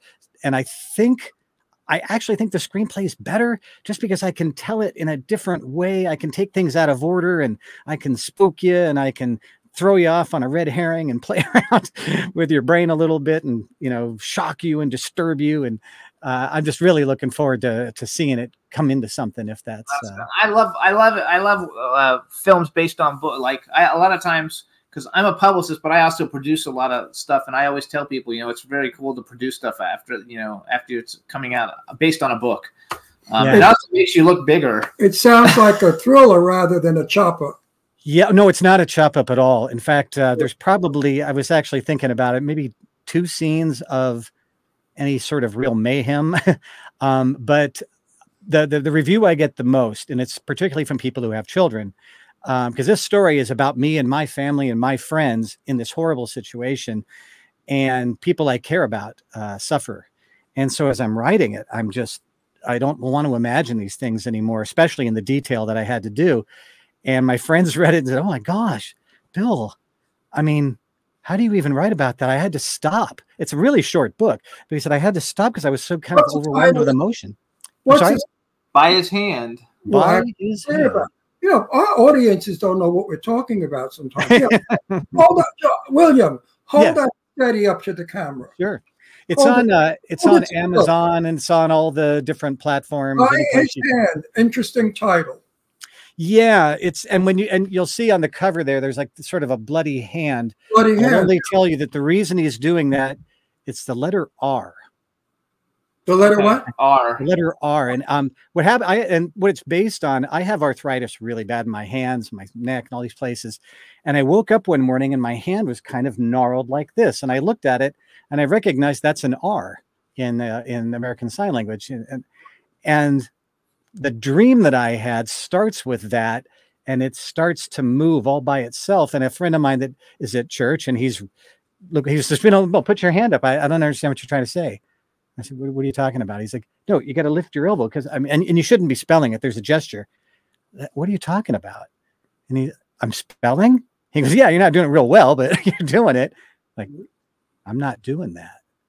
And so that's where the book takes off, and it gets freakier, it gets scarier, it gets terribly, terribly sad in a couple of places. Not your typical slasher. And my favorite thing about it that people tell me is it's original. It's not based on anything. It's not a rehash. It's not a reboot. It's not, and that's, to me, that's the mark of my. Nothing, it has that couldn't be better. That's a no better review than to say it's at least original. Yes, So that's terrific. So it has nothing to do with the movie The Hand, with no, with Andrea King and Peter Lorre, or this hand, the Freddy Krueger hand as well. I got his, okay. but a lot of hands in my life. So I had a hey, hand in that. I want to brag a little bit for you first, so everybody kind of knows who you are. So you guys, these are the films that William R. Perry has worked on. First of all, the TV show Star Trek: The Next Generation, which is kind of cool since our last guest, with Star Trek. And I want to say too, like we had Lee Waddell on last week, and I read on your website, which is WilliamPerryStunts.com, how you guys are really good friends. He was a great guest, and he's phenomenal. So we have A Nightmare on Elm Street 3, Dream Warriors, The Lost Boys, The Monster Squad, Return of the Living Dead 2, Tapeheads, License to Drive, A Nightmare on Elm Street 4, Elvira, Mistress of the Dark, Predator 2, Don't Tell Mom the Babysitter's Dead, one of my all-time favorite movies, Freddy's Dead, The Final Nightmare, The People Under the Stairs, Hook, Poison Ivy, and Newsies, and A Home Alone 2, Lost in New York, which I think I already mentioned. But so my first thing I want to talk about. So I'm a big horror movie fan, obviously, and I have all the action figures and everything that you could want. But my favorite of all the Nightmare on Elm Street is Nightmare on Elm Street 3, Dream Warriors. I'm really good friends with Jennifer Rubin, and she's been on the show a bunch of times, and we go to red carpet events with her.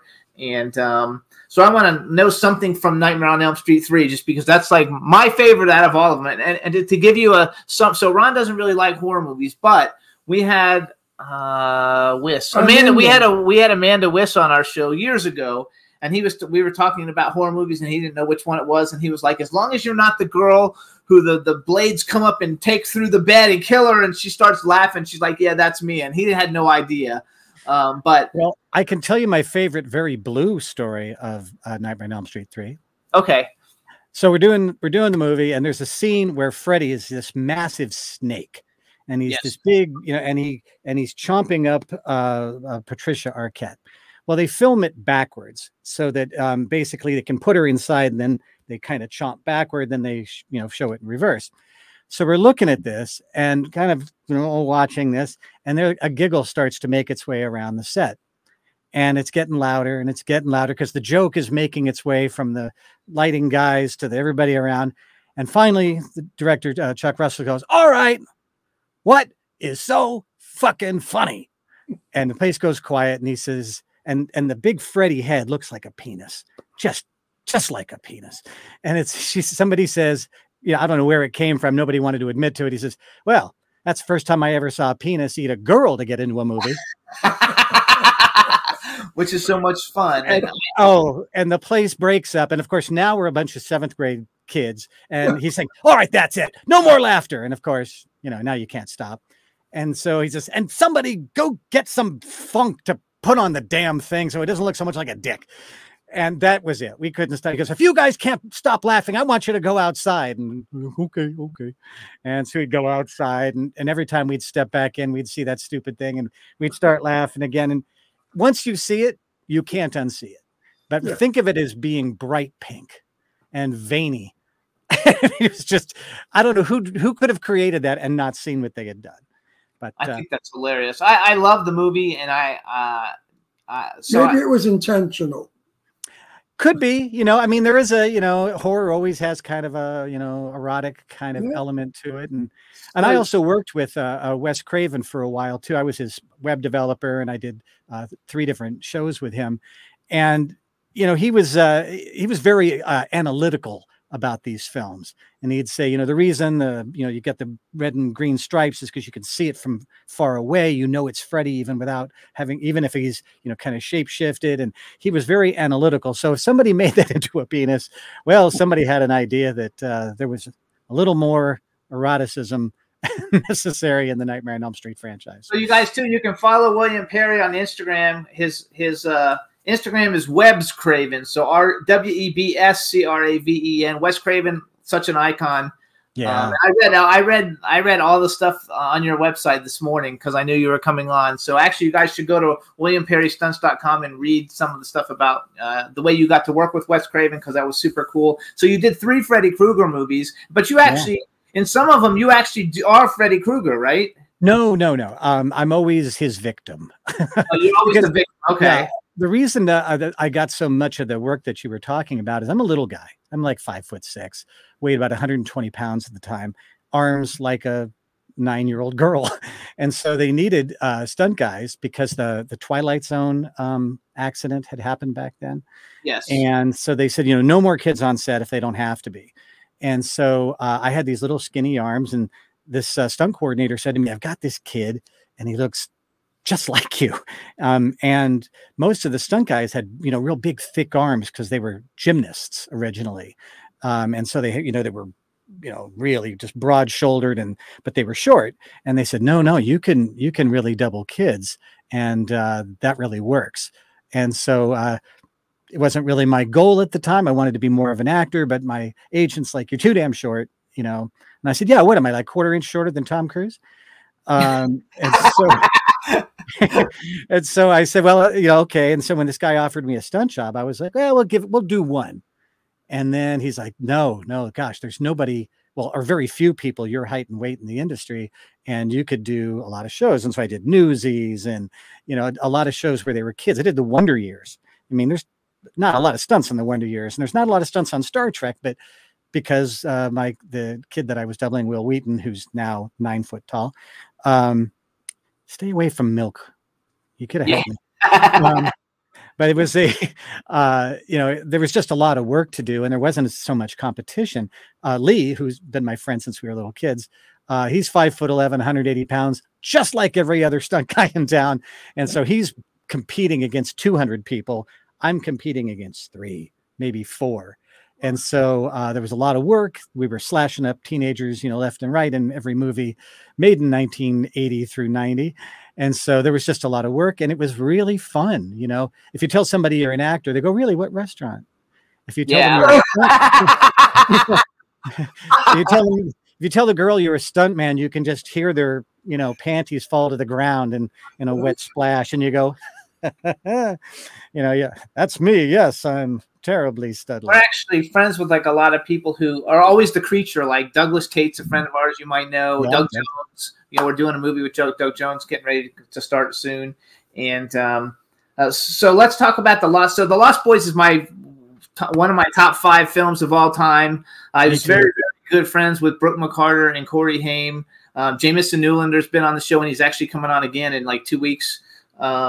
So how was working on The Lost Boys? Because really, that's like my favorite movie. That and Pretty Woman are like my 2 favorite movies. Yeah, Corey Haim was the kid that I doubled probably more in Lost Boys and in License to Drive. License to Drive, yeah. And just really nice kid. Very sweet, very not affected by his fame the way a lot of kids I would run into would be. Pretty down to earth. He was having the best time. I mean, we were all having the best time. Somebody asked me the other day, if you had to watch one of your movies over and over, it's like Lost Boys.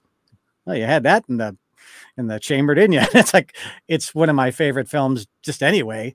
And it was cool. And it was, everybody was good looking, and the vampires were sexy, and the music was great. And the actors were great. I mean, Diane Wiest, you got all these just amazing people. So many good people in the show, and it was just a great script, a great shoot. It was fun. It was funny. And you just knew you were making a really cool movie, and you don't always know that. Sometimes you look at this and go, ugh, you see him walking by with, 2, pitchers of blood, and you're like, well, I guess that Academy Award's not going to be this year, so, this one you look at, Kiefer Sutherland was awesome. All the others, just too good. Billy Wirth, we see at a lot of events in LA. Do you live in LA? I do live in LA. Yeah. Okay, you live in LA. So like more a little towards Ventura, but up in the area. I love it though. I think it's fantastic. So I took a video off of your YouTube channel. It's titled William R. Perry Stuntman. It's not very long. I thought we would play it for everybody. So hang on, just so people can see some of the stuff that you've done. How about you introduce it, Juan, then play the one that says William R. Perry Stuntman, and then we'll be right back. Now, set your expectations very low, people. I was doubling kids. Let's keep it down here. Keep it maybe even below screen. Fire away.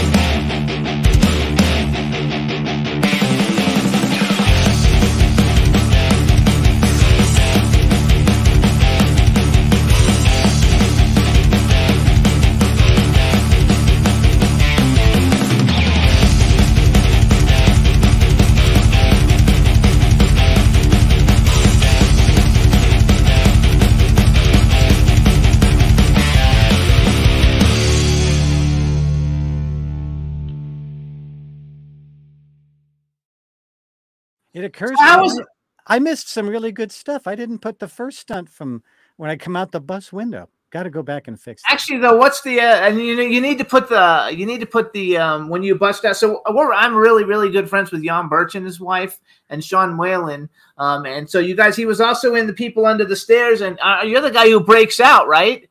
Yeah, there you go. You're the one who breaks out, breaks out.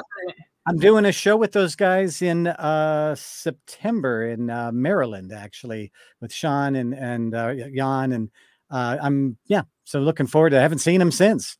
And I love that movie. It's you want to sit down with mom and have a meal. Yeah. Jan is a great. If you know the movie, you know why that's. Yes, I know he doesn't, but yes, Jan is great. Jan's a great guy. We love Jan. How was working with Macaulay Culkin? Because when you worked with him, I mean, he was probably the biggest. Well, he's probably the biggest child star ever, anyway. But he was like the biggest star ever, in the second. Yeah, he was about 4'6". That's pretty big. No, he, at that time, it was interesting. His parents were around, and of course, there's all sorts of, books written and things written about his parents, and he just seemed like he was having fun. But it's difficult for any kid, and I experienced this a lot with kids because of my work with them, is that they're put into a adult place, adult conversation, not meaning like racy, but they're expected to live in an adult world, and not a lot of kids can do that. You have to be very mature, very young, because people are working. It's $25,000 an hour to make a movie, and there's no goofing off, kid. So I really kind of felt sorry for him because he was so young, and this, whole film is basically, hanging on him and Joe Pesci, and, and so it's a lot of pressure, and you have to be, you get thrust into this adult world where conversations aren't very childlike. And, so I think, when I worked with him, I was sort of very, I just felt like, I'm really good with kids. I got a couple of kids myself, and I really just thought, gosh, why don't we just go take them out and just go skateboarding or something? Give them a chance to do something fun for a little bit, let them be a kid for a little bit. And it didn't seem like he got much chance. And he was, he worked so much. He was just doing one film after the next.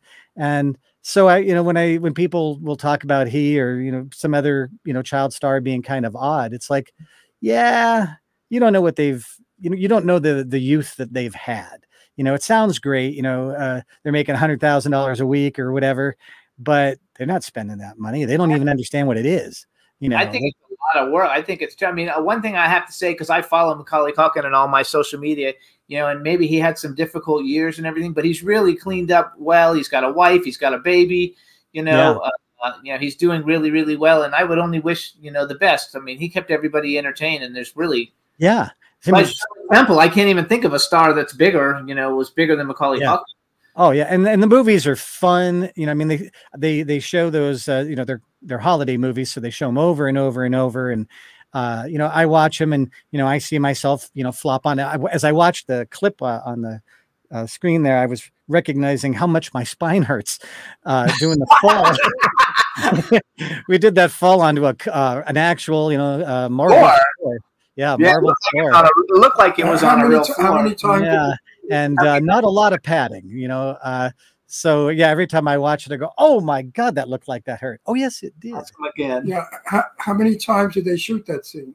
Just that scene was just twice. One that's similar to it is we did something for Nightmare 6 where the kid falls out a window and he lands on the ground. And the idea was the kid falls out the window and he falls from an upper floor window and he smacks to the ground. And then the actual actor would stand up and go into camera and they would run to Freddy's house.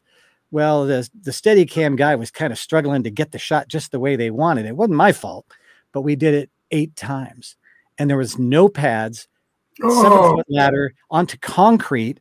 And it was in the middle of the night and it was about 25 degrees that night. Never gets that cold hardly ever in LA, but it was super, super cold that night. I'm in bare feet, a t-shirt and skinny jeans. And I just remember looking at the stunt coordinator and he turns to the director and says, "We can't just keep doing this." And he's like, "Well, how many more has he got?" And he said, "I'll tell you if he's got another one after the next one." And he says, "And from now on, they're $500 a piece." I was like, thank you. That's what they have to And, do. but I think we did it 8 times. And I came home, I was a bruised, greenish black mall. Just everything was so just completely smashed. And I remember my wife at the time, she turned to me and she says, that's wrong, honey. They can't do this to you. I said, I made $8,000 tonight. She goes, we're getting a new couch. Like, wow, let me get you a bag of ice. You go lay down on that old scraggly couch we got. We'll be replacing that shortly. So you recognize after a while, really, it is the job. If you were a football player and you came home with some, bumps and bruises, you'd go, well, dude, because I was every time you have to do it is $500 more. Yeah. I was going to say that. Yeah. Plus you get your daily rate, which at the time was about $1,000 a day. And then if you go overtime, your overtime is based on how much you made for the day, plus all the stunt adjustments. So, you could max out, I think at the time it was $350 an hour. So if somebody says, oh, we're going long, nobody was groaning. Yes. Everybody. I was friends with Burt Reynolds and we talked a lot, and I know about his career. And I said to him, do you miss doing stunts? He said, no, I miss the money. He said, because when I did them, I was broke. And he said, and I deliberately kept not doing it correctly. So they would say, another shot, another 5, another shot, another 5. Yeah. I don't think I ever purposefully did, but I would say that there were times when it didn't go the way it was supposed to. I was just glad it wasn't my fault. Or if it was my fault, I'm glad nobody said anything.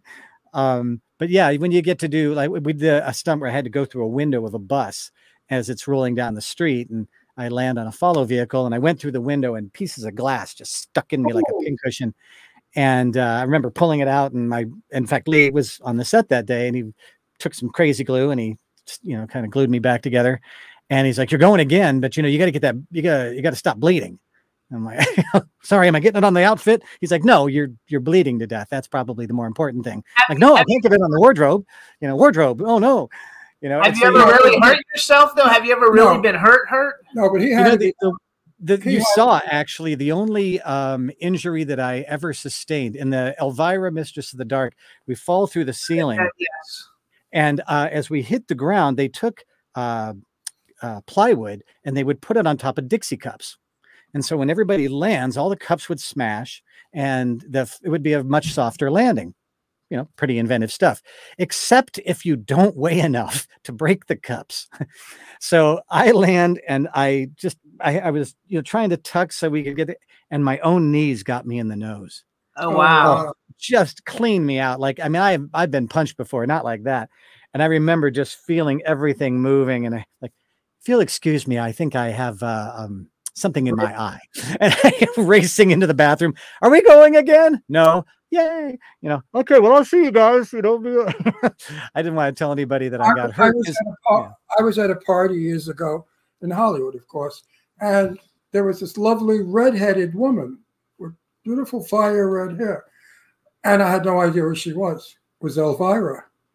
She wore a black wig. I never knew that. She looked vaguely familiar, but with the bangs and the hair hanging, fire red hair. Oh, and just the kindest, very nice lady, Elvira. Oh, it's just the nicest person ever. Really, really sweet. It's so funny. She's not funny because they write her good lines. She's funny. Yeah, she's fabulous. It was a gay party, and she loved the gay guys, and the gay guys loved her. She's a lesbian.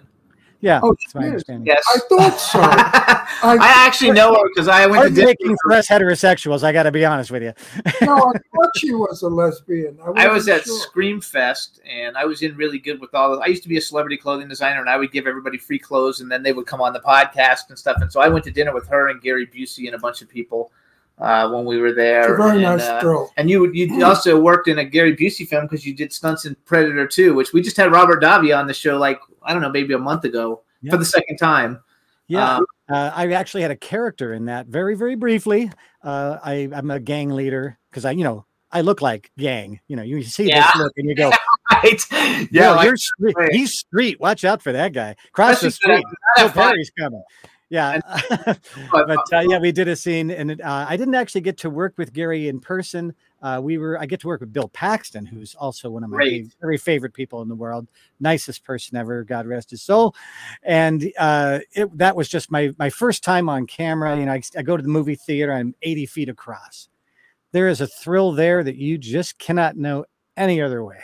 I remember seeing it was everything I dreamt about from the time I was a little kid. I wanted to be in movies so bad, and there I am, up there 80 feet across for, 30 seconds, my 30 seconds of fame.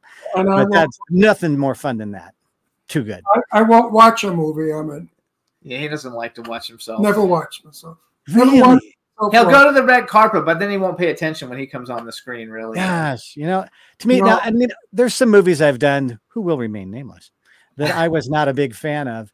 But, I kind of look at them and go, it was a great time. Well, let me explain it this way. When you reach 83 years old, are you going to be happy? You will. Are you going to be happy about watching yourself on the screen? I don't think so. I asked Jane Russell, Jane, now that you're 80, at that time, 5, how does it feel that you're not what you were once? And she looked at me, she said, how the hell do you think I feel, Ron? It is a pretty obvious question. I won't say it's a stupid question. So me seeing myself on screen, I say, that's not what I look like in person. Well, I see some old pictures of myself back in the day, and I was a good-looking kid.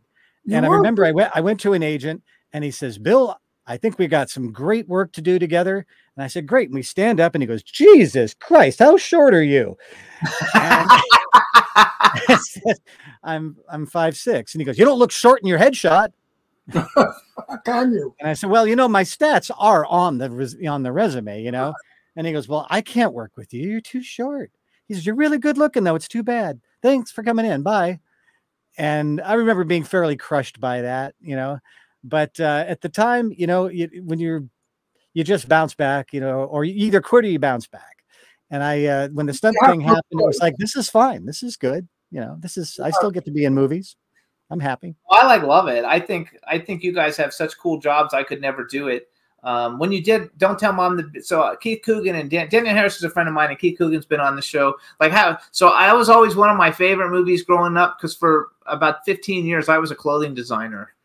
And that's actually how I got that's how I started the show. Is I would go to conventions, give the stars clothes, and become friends with them, and then they would come on the show. And that's how I built this show at the very beginning. So, we were only on the air for not even 6 months, and I had Malcolm McDowell, Lance Henriksen, Clyde Barker, all these huge people, on the show. But his ratings were only maybe 5,000 viewers. No, they weren't. We had 1 million. And then I came on the show, and it went to 5 million. Is that when it took off? When it was you? It's all about you. We did. We're right now. We're the top 100 podcasts in 12 countries. Or something. Yeah, I love that. There's people seeing me I don't even know. Yes, they won't know who you are. 5 million people. 5 million. Nice. Hi, everybody. Are watching you right now. No, not now, but in syndication. Well, yeah, over the course of time. That's awesome. This is so much fun. How was Don't Tell Mom, The Babysitter's Dead, though? It's such a great movie. Everybody in it, kind of actually became somebody. Before, I wanted to ask him about, I think I saw that movie and I liked it. Out of all the shit. Yeah, I doubled Keith, actually. You mentioned Keith. Did you really? It was a movie. Hang on. Wait, I want to hear double Keith Coogan. Yeah, but my greatest memory of that, it was Christina Applegate. Fabulous. She was quite the star at that time. And I just remember I sat down to have lunch, and she came over and she sat with me, and she just, so how you doing today? And I was like, I'm not supposed to be talking to her, I don't think. She's the star, avert your gaze. And she wasn't that way at all, and the day that we did that, it was my last day. And she said, well, you'll be back tomorrow. And I said, no. And she goes, well, it's been such a pleasure to meet you. And just couldn't have been nicer. And I just remember thinking, most people that are carrying a film have a lot of pressure on them, and they're not usually super chill. And she was. And of course, she's gorgeous. And, I was like, she's fabulous. She's fabulous. And we actually had her ex-husband, Jonathan Sheck, who's been on before, but we just had him on a couple of weeks ago. What are you looking for? What was a movie that he's in that I wanted to talk about, and now I can't find the friggin' movie. License to Drive. No, it was something that from Return of the Living Dead. I think it was a remake of something from my day. Return of the Living Dead. Maybe that remake. I don't know if I did any remakes. It's funny because we have Tom Matthews coming on next week, and he was in Return of the Living Dead. Yes, he was, and 1 and 2, and I was in 2. I was a zombie child, if you can imagine. There you go. Oh, that's the thing. You know, but if you ever get to be a stuntman, and I'm sure you will in your career, it's coming for you. Don't worry about it. Yeah, you want to be a zombie because zombies never die. So if you're a stuntman and a zombie, hey, run me over with a truck, throw me off a building, electrocute me, do whatever you want. I'm coming back tomorrow. Yeah, that's good. So you get paid. No, I was in a movie where I was supposed to do a stunt, and the rat that was eating us was the size of a Volkswagen. It was an enormous prop. So this is in New York. No, this is here. That was witty, though. The rat was supposed to grab me, throw me against the door. I fall down, and the rat grabs my arm and pulls me across the room, and my arm tears off. As they do. Well, now I'm about 80, I think, when we're shooting this, maybe 79. No, 80. 80. And somebody came running over and said, "You can't do that. You have to have we don't have a stunt person here, but you're too old to do that because you could be injured." So I agreed. So what they did was they made me go down in the basement, and the rat runs up with my arm, and you identify it by the wristwatch. So I was spared being knocked around. To be quite frank, I didn't think I could do it. You know what? I'll tell you, when people ask me, they say, "Oh, I could be a stuntman. I'm fearless." It's like, you know what? The idea of being fearless is the worst thing you could have, because that means you're not looking out for all the things that could possibly hurt you.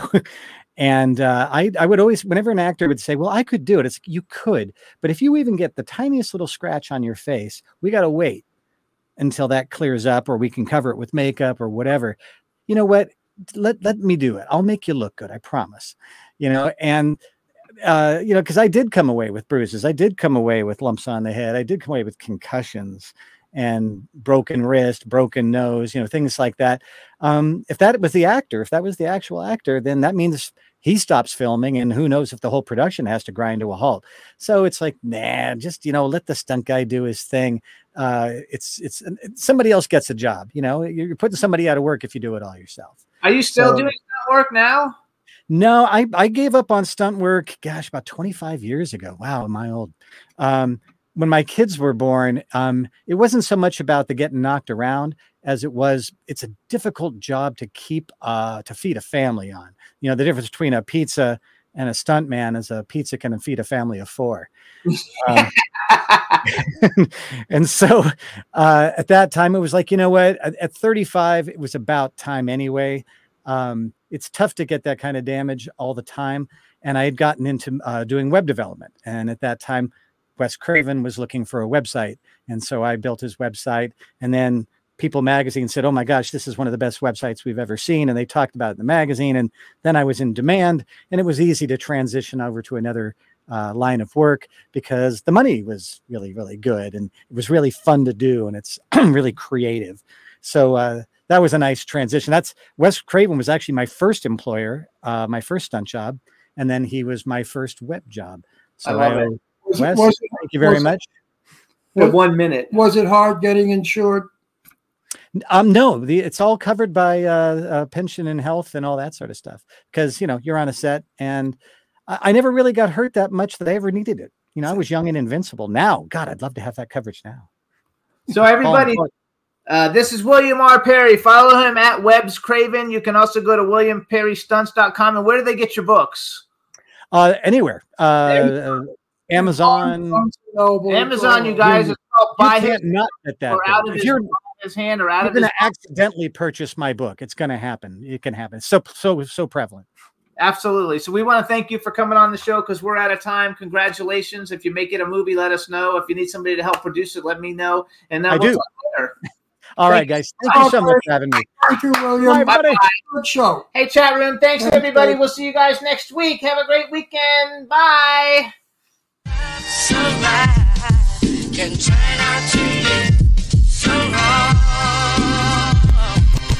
Yeah, we we in the mix? Yeah, we in the mix. It's another episode. Here we go. The Jimmy Star Show with Ron Russell. Interviewing the hottest, newest, and truest of today's celebrities. Make sure to subscribe so you can get notified weekly. Jimmy Star, he's the king of cool. Ron Russell, he's a gorgeous dude. Chat room is live and you would be a fool not to vibe with us at the Jimmy Star Show with Ron Russell. Come watch it live on W4CY Radio. Miss some past episodes? Download on iTunes. The Jimmy Star Show with Ron Russell. It's the Jimmy Star Show with Ron Russell.